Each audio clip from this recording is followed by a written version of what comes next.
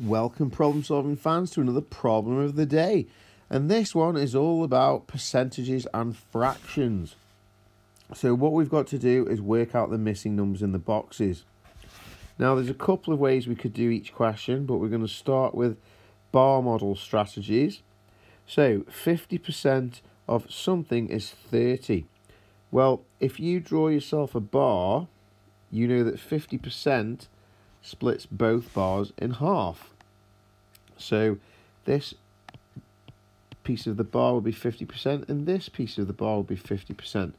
But he is telling us that 50% is 30. So this equal sign almost means the word is. 50% is 30.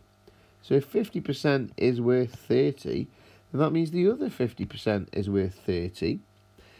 And the missing box is the whole thing.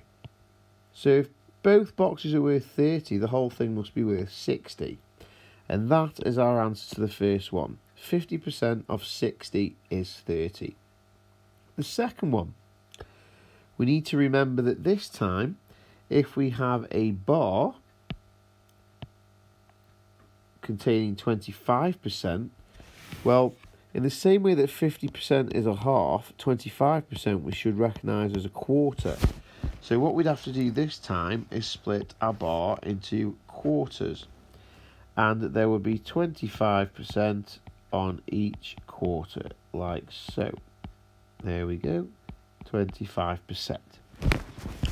But again, we're being told that 25% of this mystery number, which would be the total of all four bars, is 30. The equal sign means is.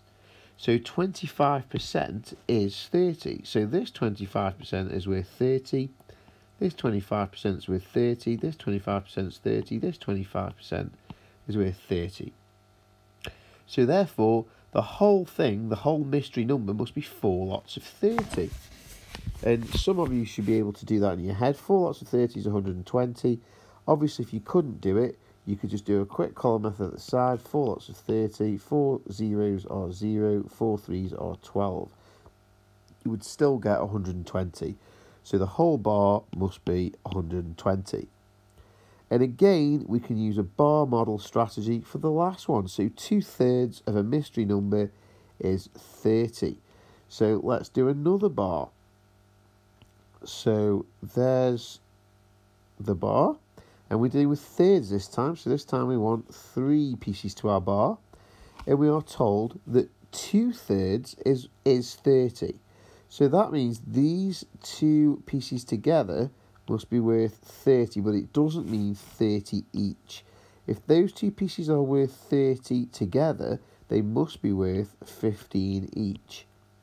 And if they are worth 15 each, then the final one must also be worth 15 as well, which means the total of those 3 parts must be 3 lots of 15. And 3 lots of 15, if you work it out, 3 5s are 15, put the 5 in, carry the 1, 3 1s are 3, plus the 1 is 4, so that's 45. So the whole bar here must be worth 45. So that's the missing answer there, 45. 2/3 of 45 is 30. There is another way we could work each one out that doesn't involve bar models. We could say this. Well, if we've got 50% of a number, that means we must have a mystery number which has been halved, because it's 50%. In other words, divided by 2 to get 30.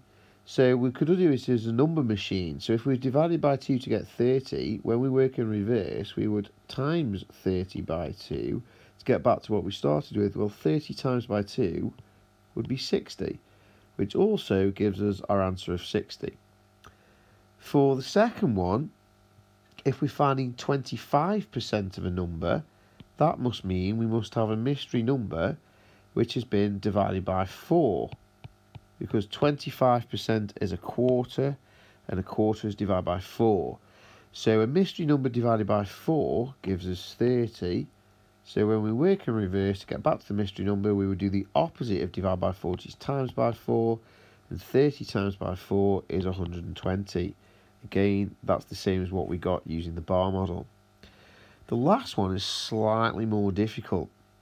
So if we've got a mystery number to start with, and we're finding 2/3 of it, we would first of all divide it by 3 to find 1/3, and then times by 2 to find 2/3, and our answer is 30 again. So when we work in reverse, opposite of times 2 is divide by 2, opposite of divide by 3 is times by 3.